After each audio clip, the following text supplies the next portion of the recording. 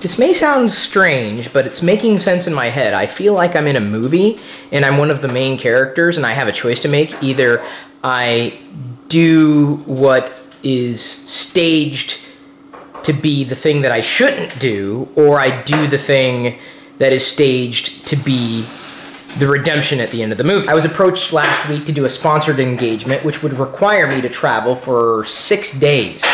But then Monday happened. Jedi's hoarse and congested and still on the path to recovery. And now when she coughs, she cries because her throat has to be raw.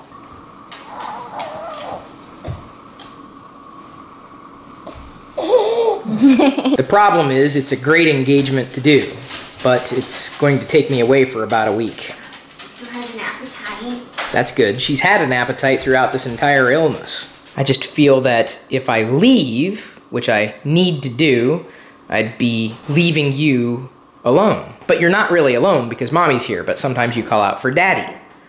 And the last thing I want to do is leave you alone, especially when you need me most. But I kind of need to do this other thing. I don't know what to do. Do I do the other thing that I need to do? Or do I do the thing that is seemingly the most important thing in my entire life?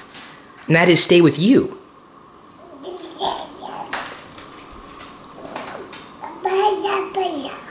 I'm not saying I want to stay around to clean the floor, though. That's what Mommy's doing at this time. Sounds like you have to go work in order to pay for the doctor that's going to help her feel better. But you know, it's like a movie, right? The dad has to go work, and it's the dad who has to work, but it's the dad who looks like a bad dad because he doesn't stay at home with a sick child.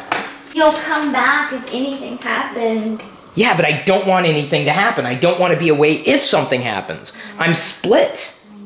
I'm trying to be responsible. But in this case, being responsible is mutually exclusive.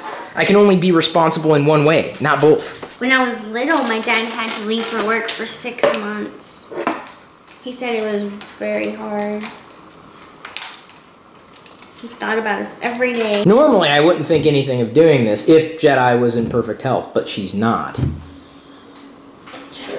I just don't want to exacerbate her condition, and when she starts crying, it gets worse because she's having a difficult enough time breathing as is. Yeah, that's how I feel. Uh-oh. Should I stay or should I go? Have you ever seen the movie Hook? No. Okay, well, that's the type of movie I'm talking about. The dad works so hard that he loses sight of what it is that he's working for. Oh. Oh, but I don't think you're there. Yeah, but I may not be there, but I'm kind of in the same position. See, she's already forgotten about me, and I'm standing right here. She's calling for you. If I had a choice, I'd stay. And maybe that's telling me everything. Maybe it's not worth it to go.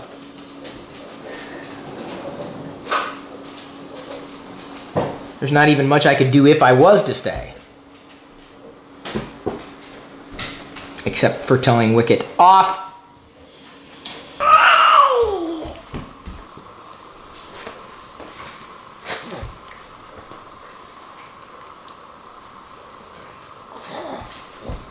I wish this was a simple decision to make. To their credit, the sponsor has been amazing in communication and understanding my position. I kinda wish this was a movie. As much as we are well past it now, I can't understate just how devastating Monday was. But I have a choice to make. Which way do I choose to be responsible? I know Diana could handle Jedi on her own. There's no doubt about that. But what if something happens?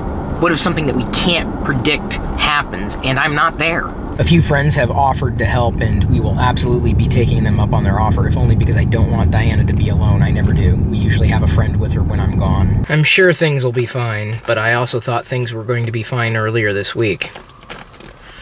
This morning, Jedi got a little frustrated, and of course she's in pain, so in the process, she seemingly stopped breathing for a moment, but it was more like just trying to catch her breath, and she couldn't because her throat is full of phlegm. I do trust that Diana can handle it. It's just that I don't know if I can. That is to say, handle being away at a time that I know that being there is just as important. I suppose now would be a good time to ask what you would do. Apart from picking up packages and fruit on sale. You are not making this decision easy. She was excited to see me come home. And when I went back out to the car to get something else, she got a little fussy. But Daddy came back, and she's happy again. Jedi hasn't quite learned how to clear her throat, but when she does, her voice really works.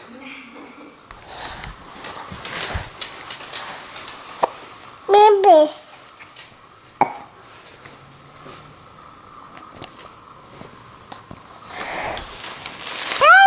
She sounds fine right now. She looks fine right now. She feels fine right now. But then we'll wait another 15 minutes and it's a different story. Every time she coughs, it makes my stomach drop. It's like she has a hard time breathing. Have you heard it? Oh, yeah. That's kind of what has me concerned. You can't avoid the camera, hon. Sorry, I'm trying to get this done.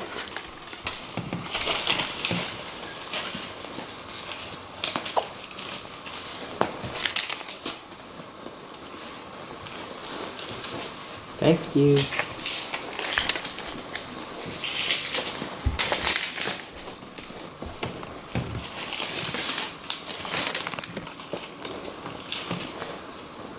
We're pretty sure she's got a sore throat at this stage.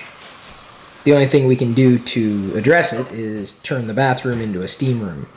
Oh, I put some warm water in her sippy cup and she liked it. Thanks for taking a second right now to tap the like button before you watch our next story and for interacting with us across social every day. Your support is always appreciated, and if you'd like for us to keep sharing our daily story with you, we hope you pledge on geekfamilyfun.com. You'll get even more of what you love from us: advanced screenings, behind the scenes, and most importantly, you'll ensure that we can keep doing this for you. See you tomorrow!